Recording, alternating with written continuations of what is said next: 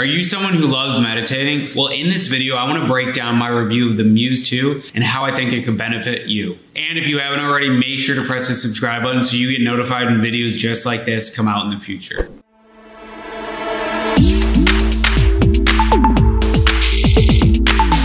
One of the most advantageous tools is the ability to tend the mind like a garden. And I talk about this all the time because it is quite literally one of my favorite things to explore. One of the problems with most advice around tending the mind like a garden is that the practical is much harder than the theoretical. And so one of the things that I've been actively doing, whether it's with the HeartMath or the Muse 2, is using quantifiable measurements to see and help guide me to tending my mind just like a garden. So the Muse 2 is a very interesting headband, and it's something that allows you, just like an EEG, to see the chaos in the mind and when you actually start to think during meditation based on the noise that comes through the app as you start to think. So what ends up happening is when your mind goes chaotic, the environment in the app increases in volume and gets more chaotic, just like the mind, reminding you to return back to the nasal breathing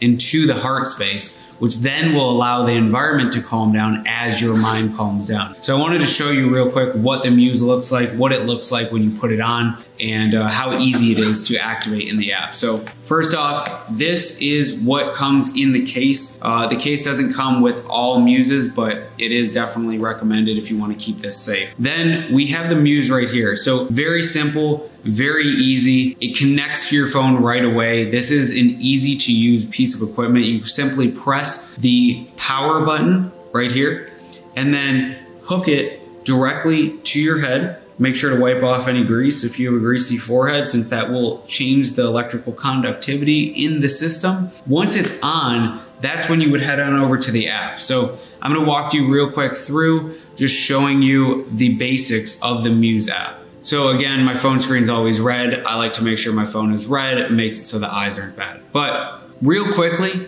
there are multiple different settings that you can choose from, whether that is the type of meditation, the environment, or the time. Doesn't matter what you choose. This is the awesome part. It is so simple to use. You're simply gonna press start session. It's gonna connect to the device. It's gonna calibrate. And once it does that, you're already on, ready to meditate. So what are the benefits that I found from the Muse? Well, first off, I know my triggers and my thinking a lot more. One of the things that I really get from microdosing, video linked above, is that I can start to watch the watcher much easier. And systems and technology, just like Muse or the HeartMath, also video linked above, allow me to calm the mind down, but also understand when I'm going to go into a chaotic potential or thought pattern that then I need to pull back and watch what is going on all around. It's definitely something that's hard to do, but using technology like the Muse 2 allows me to do it much more easy. Second, as most people who know me know, I am someone who loves biohacking, so anything that can increase my potential by 1 to 3%, I do like to try, because the reality is, if it doesn't hurt you, there's no reason not to try it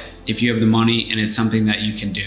I love the Muse 2. It's greatly helped me in my morning meditations, and it's something that I think most people could benefit from, especially if they have a hard time knowing when they need to step back and watch the chaos of their mind. If you have the Muse 2, I'd love for you to drop below what you think of it. Otherwise, make sure to subscribe so you get notified when videos just like this come out in the future.